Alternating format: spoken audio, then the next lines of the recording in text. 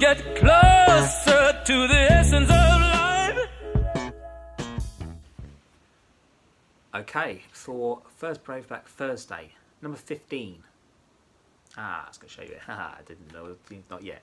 Right, so I've mentioned my 14 best albums before then, and I'm not going to mention the top 10. You can go and look at them.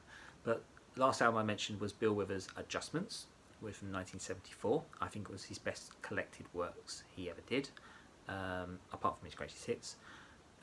Maxwell Embryo, which I think is his best album, great masterpiece of music. Then 12 was Voodoo by D'Angelo, and then number 11 was Michael Jackson's Bad. I had Thriller at number 1. So this album is probably very much an album most of you probably don't know of, and it is an album I managed to hear when I was a teenager. I used to go to a music. I used to live in a village outside of Ipswich, and then I used to go into Ipswich and meet people at record shops. And one guy there used to know a lot about soul music, and he would. No, I didn't have always a lot of money. You know, being 11, 12 years old, didn't always have a lot of money to buy albums, especially some of these albums, because they were rare. And some records they just didn't have on CD. So, you know, I'm not going to pay £100 for a record when I'm a 11, 12-year-old. Just didn't have that money. But what he would do is he would copy some of these albums on cassettes for me. And then also I did record dealing as well. So I used to buy records at boot sales and sell them, and sometimes, and then that's how I bought albums. So if I could afford an album like, say, Here My Dear by Marvin Gaye, I'd buy that for, say, £10, £20 because that wasn't so expensive. But this is an album by a guy called Andy Bay, and it's called Experience and Judgement. It's from 1973. So, first of all, you're probably thinking, who's Andy Bay? So Andy Bay used to be in a group called Andy Bay and the Bay Sisters, and they were a doo-wop group in the 50s and 60s. And then Andy Bay, nobody really heard much about. Just used to play piano for a couple of things, sing a couple of times for people, but mainly sang, and people didn't always know who he was. So, but Andy Bay was working on, he was very private, and there's a reason why he's private, and I'm going to get into that later. But Experience and Judgement as an album by Andy Bay, this was re-released in I think this was like late 90s. I think maybe even, it could be even early 2000s. I think it's like late 90s. And these albums were not cheap. These were like £16, £17 albums, but it's better than paying £100 for the vinyl. To turn this vinyl was very hard. So Experience and Judgement is about an album, is his personal relationship with spirituality. He talks about yoga, he talks about health, he talks about love, and he talks about it in the idea of the universal utopia. He talks about the idea of meditation, trying to not be angry, and all these things are encapsulated in this album, and it's unusual. Andy Bay's voice is very rich. It's got this rich timbre. It's kind of like listening to Marvin Gaye, but with this jazz feel on it, and it's very emotional.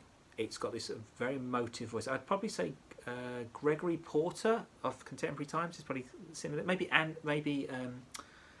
the other guy is Aloe Black. Probably would kind of be similar in that sort of sound of his voice. But this album is absolutely beautiful. It is an album. Could I say, if you want Sunday afternoon, you want to listen to an album, put this album on. If you want to relax, chill, maybe doing a long drive, this album is just amazing. Great musicianships. I think he found some of like the best jazz musicians at the time in New York. It's actually splits into two sessions. So most of the tracks were written by, they all written by Andy Bay. He wrote everything. So, which is kind of interesting that, you know, I think there was a couple of bits. Yeah, I think one. So Pat Evans wrote some stuff as well, who was a guy who just, I think he knew from his jazz days. And then I think you have, he was also very friendly with Gary Bartz, Horace Silver. I mean, you know, Andy Bay was a very good jazz musician. I mean, really technically good and very common. He was a baritone vocalist. So, you know, and these ideas, he would use these ideas I suppose he was listening to all this stuff, getting ideas. He did albums before, but they never became very well known. And but he also makes, for example, he sings this track called Rosemary Blue. It's written by Neil Sedaka, but it don't sound nothing like Neil Sedaka's written. You've just seen the way, again, but these sort of jazz songs, but he does them in this kind of funk feel. It's like you imagine Chick Corea was writing them, and it's just these excellent albums on Atlantic Records, where some of them just never made it. And Atlantic Records has some really good artists. Eugene McDaniels was on Atlantic Records, but he got banned for Heroes, Headless Heroes of the Apocalypse, because he went against the government. Sparrow Agnew actually got his album actually banned. So Experience and Judgement, not only just a good jazz album, but it's a good soul album, good R&B album. And these songs are this idea of his spiritual connection. And where people would have listened to the album, they would have thought, oh, talking about love, thinking it's about him and a woman. Well, unfortunately, Andy Bay turned out that when it was all found out that he was gay. And in the 70s, that was not really accepted. So Andy Bay, for some reason, though he was a great musician, known as a great musician in the era, didn't have this album promoted. They didn't promote it. He had album tours stopped. He had no promotion. And this is an album which just ended up going into the vaults and just never making it. And certain people have it. You know, the people who have it love it, but it never was a commercial hit. And it's sad, actually, what happened, because he's actually, Andy Bay is still alive. I think he's in his 90s. And I've actually been trying to find out when he's ever doing a gig. I was hoping he was ever going to do one in Jazz Cafe in London, and I've never heard that he's ever done one. He's done some albums of later time, but they're jazz albums. Again, still very good musician. But I just very rarely, he's so non-promoted, it's quite criminal. And so he could have done a live gig in the last few years, I just wouldn't know, because he's just so little promoted. But this album is something, I think, if you want to get a personal relationship of who you are and who you want to know yourself as, knowing that this was about his lover, you wouldn't think it. To me, this album goes beyond that, and I just feel as an album, this has got some excellent tracks.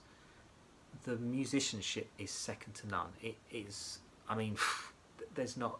Every time you listen to this album, you pick up something new. Lyrical content, different sort of speeds, tempos, and some people may feel it's very ploddy and it sounds similar. It doesn't. If you listen to it, again, it's like the same thing I was saying before with a lot of albums. It's a concept album. You've got to listen to the whole album as a whole.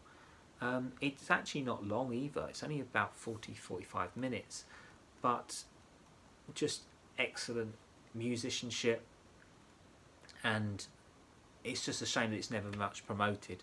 So I'm doing the promotion for Andy Bay, and I feel that this should be something for anybody who really wants a down-tempo album, jazz album, music which you can just listen to, relax to. This is an album I'd recommend. So Experience and Judgement by Andy Bay from 1973. Please, if you can stream it, listen to it, give me feedback, and tell me your thoughts. But I don't think you'll regret listening to this album. And it's an album I listen to regularly. It's on my phone. It's actually all these top 20 albums are all regularly on my phone. And this is an album probably I listen to in the car when I'm driving, at home when I want to relax before I go to bed. It's a very good album, and I highly recommend it. And if you can't find it on streaming, I think you should be able to find it streaming. If you can't, because I don't stream, sorry, I listen to, I've copied the CD and done that, and this is my own CD obviously. I still can't get it on vinyl. The vinyls are like £100, £150, it's a lot of money. But please tell me what you think, and if you can't stream it, please go onto YouTube, and there's versions of it.